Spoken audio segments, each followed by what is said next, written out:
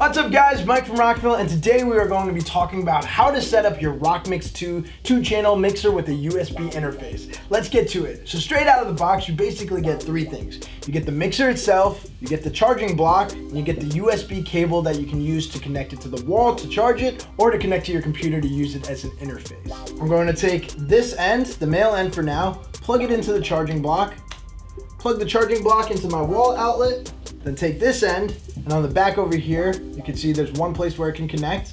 I'm gonna basically just plug it straight in, and we get power right away on our mixer. So the best way for me to demonstrate a couple different scenarios and how you can use this mixer is to hook it up to speakers so you can hear everything that's coming through it. So what I have here is the HD5 speakers that we sell. They're usually used as computer speakers or bookshelf speakers. And what I'm going to do is from the RCA output over here, I'm going to connect it into the input over here. Now the cable I'll be using to do that is going to be an RCA to 3.5 millimeter aux cable. So I'm gonna plug in the RCA cable right over here. This is my output. And then I'm gonna take this end, the 3.5 millimeter, and on the back of the HD5, I'm gonna plug it into the aux1 input port. Now you might not have this specific speaker set up, but the process is always gonna be the same. From the output, you're going to go into the input of your speaker. And you can use an RCA to 3.5 millimeter cable, or you can use an RCA to RCA cable. It just depends on what your speakers accept. Now that we're plugged into our speakers, we can use channels 1 and 2 for either a mic or line level signal. I'm gonna show you with the mic just so you can hear everything that's coming through. So I have a dynamic microphone here. It's the RMC SR microphone. And I have a female XLR going into the bottom of the mic. And the male XLR, what I'm gonna do is go into our combo jack on channel 1. Now the way that the combo jacks work are when you're using the XLR portion, it's going to transmit a microphone level signal to your speakers. And when you use the 1/4 inch portion, it's going to transfer a line level signal. So that's kind of how it signifies. 1/4 inch is for line level signals, XLR is for microphone signals. So if you want to use a microphone on channel 1, you're going to want to make sure to use a pure XLR to XLR cable. I'm going to go ahead and turn on the microphone. And when I talk into the microphone, you can hear me coming through the speakers. I can go up on the speakers a little bit. I can also go up on the main mix, which is going to raise the volume of the overall mixer. So right away on channel 1, you'll notice there is our gain knob. So that's going to increase the level of my voice coming into the mixer. And at the bottom, there's also a volume knob, which is going to set the volume of channel 1 in the main mix. So these two knobs are a little different. This one just sets the amount of gain coming in. This one sets the gain going to the main mix. So just keep that in mind when you're setting the levels of your microphone or line level signal. Now under that, we have a 2-band EQ with a low boost or low cut, so I can boost the low end, whoa. Or I can cut it to make it a little more high frequency. And I can do the same thing with the high band frequencies. I can boost the high frequencies, it's sharp, or I can cut them for a little bit of a tame sound. And then right next to that, we have a pan fader, which is going to either shift my voice to the left or shift it to the right. I guess for you guys, it's to the left or to the right. Doesn't matter. What it's going to do is go to the left speaker or it's going to go to the right speaker. And you can actually hear as I'm talking, I am shifting from speaker to speaker. And that's basically going to let you put the signal either to the left or right or directly in the middle, which is where it is set to begin with. So now channel 2 is almost identical to channel 1 in that it has a combo jack with the same features. The XLR is for a microphone level signal, the 1/4 inch is for a line level signal, but we added a really cool feature. So you can actually plug in a guitar or bass into this 1/4 inch input and then select input, you push this button down, and then you can play a guitar through it. Let me show you how that works. So I have a guitar here, I have a 1/4 inch plugged into this end, I can take this end, I can plug it right in, push this button in, turn up the volume on my guitar, set this level, and you can hear the guitar coming through the speakers. Sounds really good. So this is really cool because I can have a guitar on this channel and I can have my voice in the second channel. So if I'm recording a guitar and a vocalist track, I can do it all at once. And channel 2 also has the same 2-band EQ where you can boost the low end or cut the low end or raise the high end or cut the high end. And then it also has that pan fader where you can shift it to the left or to the right. Now, a little different from channel 1 is we got rid of this gain knob and we basically have two settings. We have a high gain setting and a low gain setting. And depending on what you're inputting in, it's just gonna give you that flexibility to either boost the signal or lower it a little bit. Right at the end of channel 2, we have our volume knob, which is gonna control the level of channel 2 in the main mix. So both channels 1 and 2 are going to the main mix, and depending on where you set this knob over here, it's going to determine how loud it is in the main mix. Now, a really popular use for this mixer is for podcasting. Because it has that USB interface, you could go right into a laptop or a DAW and record everything. And so we did not miss anything with this mixer. So now in my hand, I have a dynamic microphone, but there is another style of microphone known as the condenser microphone. Now, condenser microphones have a higher sensitivity and they're a little more detail oriented in what they can pick up. And because of that, it requires a little bit more power known as phantom power, which is 48 volts.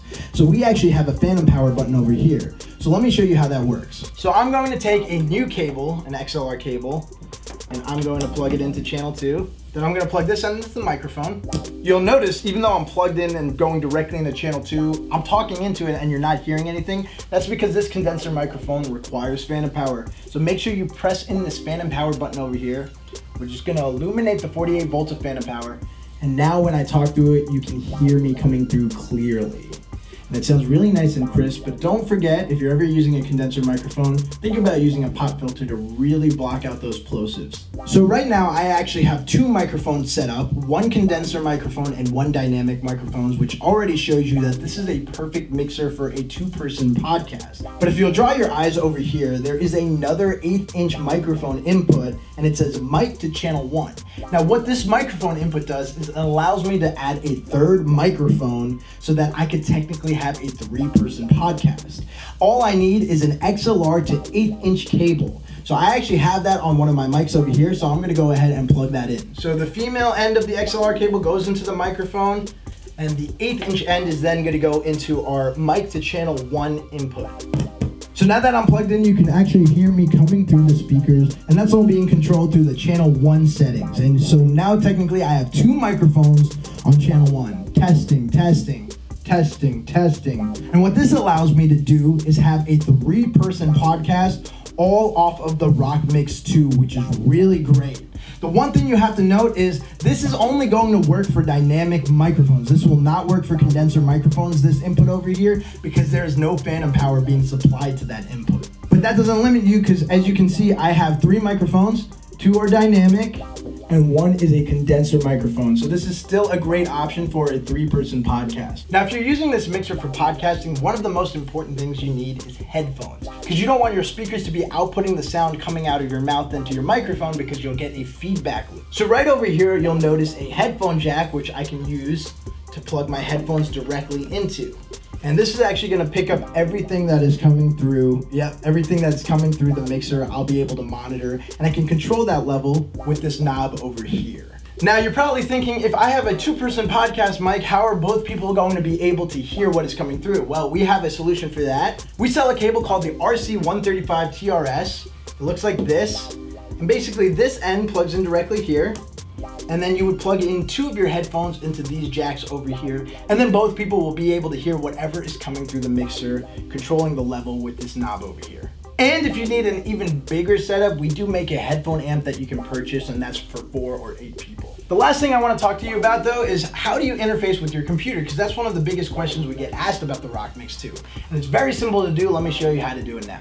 So I have my computer right here. I am using a Mac computer, but if you're using a PC, the steps are exactly the same, so don't worry. I have this program opened up called GarageBand. GarageBand is just a digital audio workstation, which is something that you need in order to get the sound recording off of your mixer into your computer.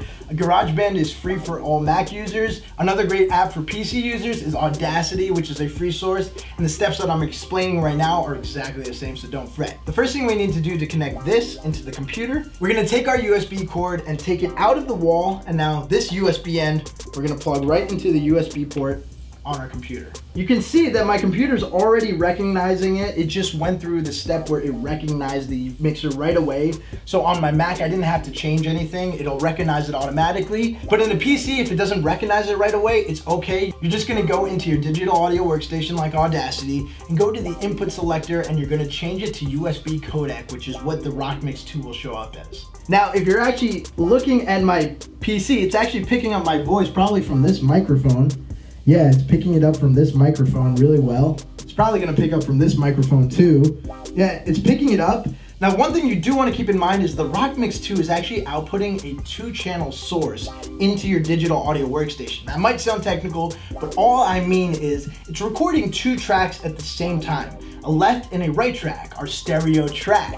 So you can't just have 1 channel recording in your digital audio workstation, because that'll only catch a little bit of the sound. So what you need to do is create 2 tracks, and we're going to change it from input 1 to input 2. That's gonna be our left channel. So audio 1 is gonna be set to my left channel, and audio 2 is gonna be input 2, which is gonna be my right channel. So now when I record, it's going to actually capture everything coming through the mixer, including my panning and my different volume selections for each channel. And then remember, before you hit record, if you're about to talk into a microphone and you have studio monitors, put the volume all the way to 0, or you're gonna get nasty feedback, and no one wants to hear that in the recording. So once you set your monitors down to 0, you have your microphone, you have your headphones plugged in, you can press record and start recording. Testing 1, 2, this is Mike from Rockville, Mike from Rockville.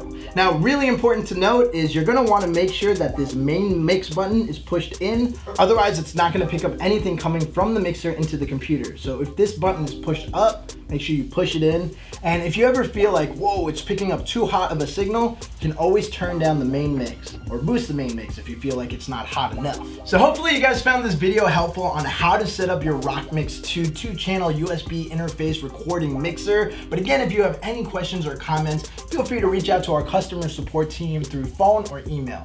As always, guys, I'm Mike from Rockville. I'll see you next time.